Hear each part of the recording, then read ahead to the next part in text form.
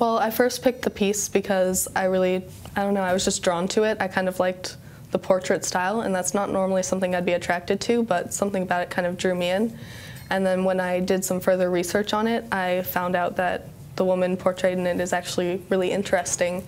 All my different characters were kind of based on different things I could pull from her, and I kind of made my own kind of projection. I think projection is a really big deal in art nowadays, and I like to see how it's connected to the art back then.